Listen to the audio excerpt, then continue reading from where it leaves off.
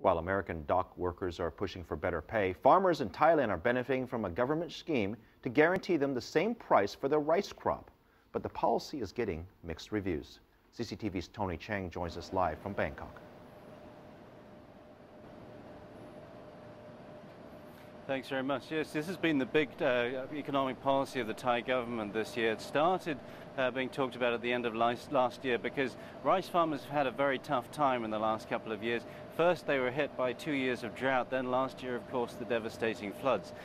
They make up the bulk of this government's support. It's thought the rural poor, particularly those in the northeast of Thailand. And when the government came into power, they wanted to do something to help.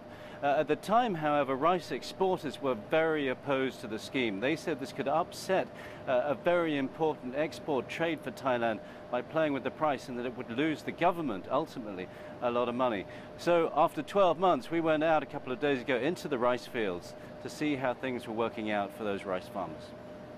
A rice harvester rips through a paddy in central Thailand. This is the third harvest of the year in these fertile fields.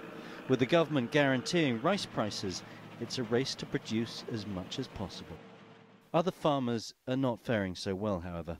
Supata and her husband won't harvest until February this year, and they're not sure what price they'll get for their crop.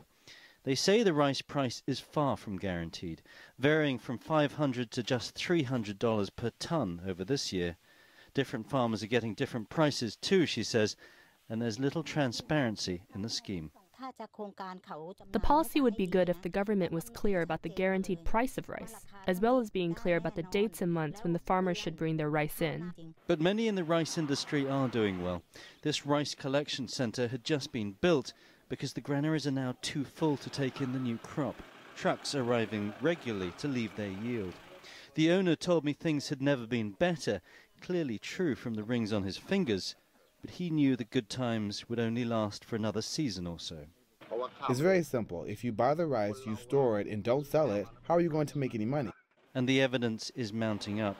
All over Thailand, huge mountains of rice are collecting in government warehouses. Transport costs, storage costs, natural waste. It's pushing the already artificially high price even higher. And footing the bill is the Thai government. And Thailand, until recently the largest exporter of rice in the world, could well have placed one of its core industries in peril. We used to be the #1 or the major exporter, the first. But now we are #3. And the market share in quantity terms and in the world value term is going down. So far, the Thai government has rejected criticism of the rice subsidy scheme. But as the rice granaries fill up and the overseas market moves away, they may have to admit there's no smoke without fire.